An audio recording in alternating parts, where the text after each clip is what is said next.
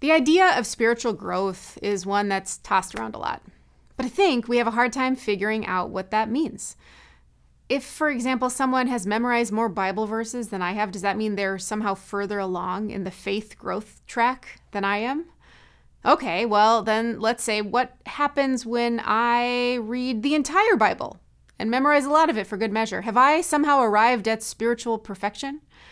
Or maybe in the back of your mind, you start to think, will everything start going well in my life if I just surround myself with the most wholesome people? The idea of growth is one thing, but when we attach it to the idea of spirituality, it can no doubt be confusing.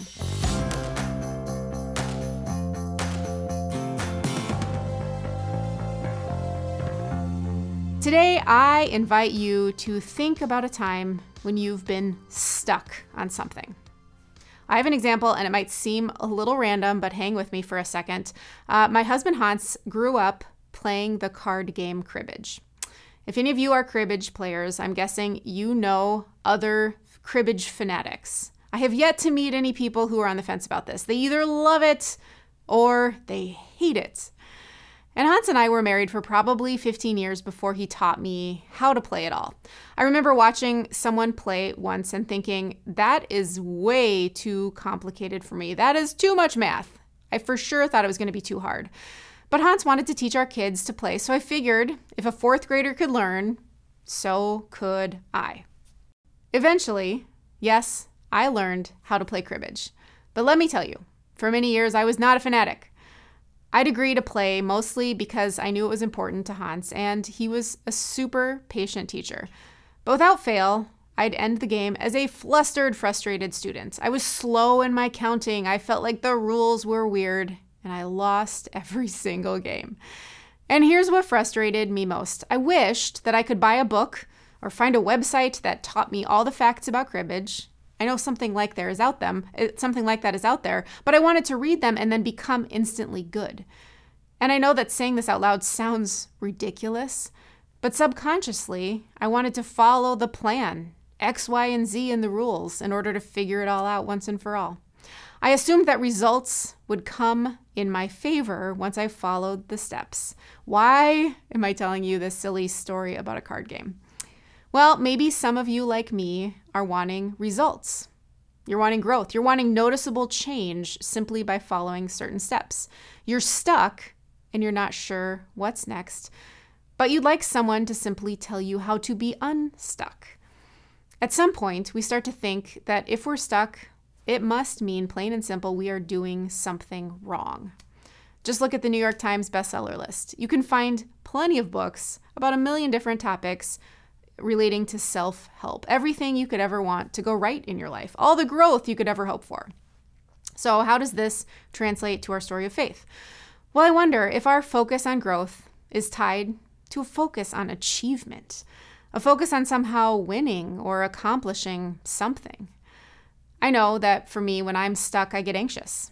I obsess about how to move beyond my point of being stuck. I try and rush as quickly as humanly possible to move on. I want to put whatever thing is keeping me stuck in the rear view mirror. I figure that any growth that I'm doing will stamp out the feeling of being stuck. And in faith, I think that I need to have all the answers in place in order for my spiritual growth to happen. And those answers, if they're just at my fingertips, I feel like all I need to do is work harder or faster.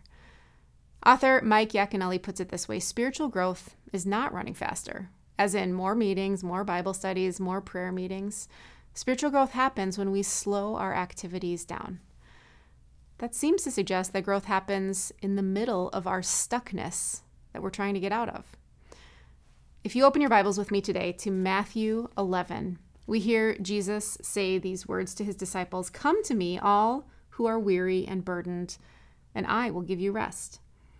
Take my yoke upon you and learn from me, for I am gentle and humble in heart, and you will find rest for your souls. For my yoke is easy and my burden is light." Jesus is inviting us to sit in the stuckness with him, to discover that growth can happen not only when we're sprinting around, but sometimes when we're hitting pause, when we're stuck, but we're looking around us and noticing the people and the places that are actively influencing us at that moment, to realize that it's not always growth in order to instantly win, but it's practice. And sometimes that means losing along the way too.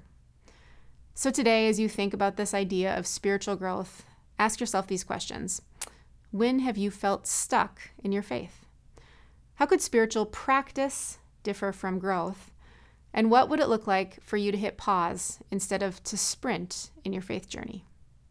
Thank you so much. We'll see you next time.